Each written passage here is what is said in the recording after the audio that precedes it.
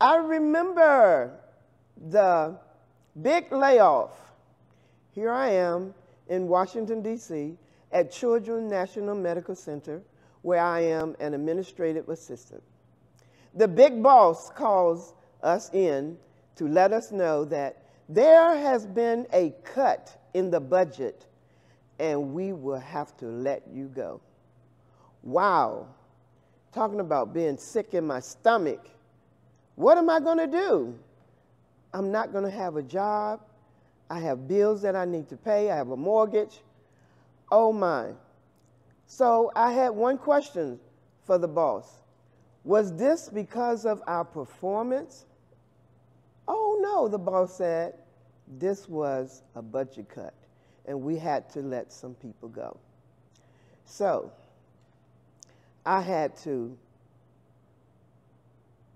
go into my 401k, which that was something I did not want to do. And I do not encourage you to do that because your 401k is only for your retirement. But I had no choice. I had no family members that could help me. I had no one. I had no savings. I had no emergency fund. So what do you do when you hear the word you are being laid off? You do what you have to do. So I had to go through my 401k. I had to get 2 jobs to supplement my income. That was something I did not want to do either. But I'm a woman of integrity.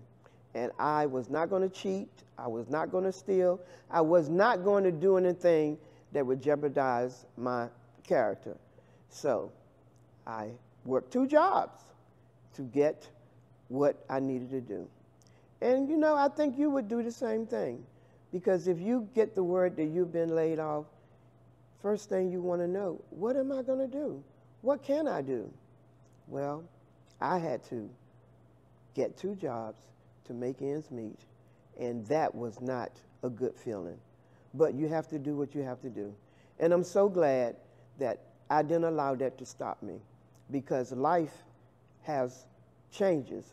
Life hits all of us.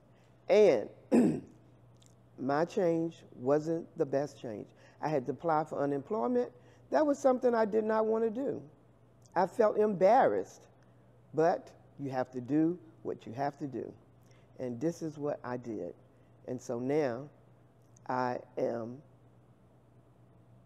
financially set.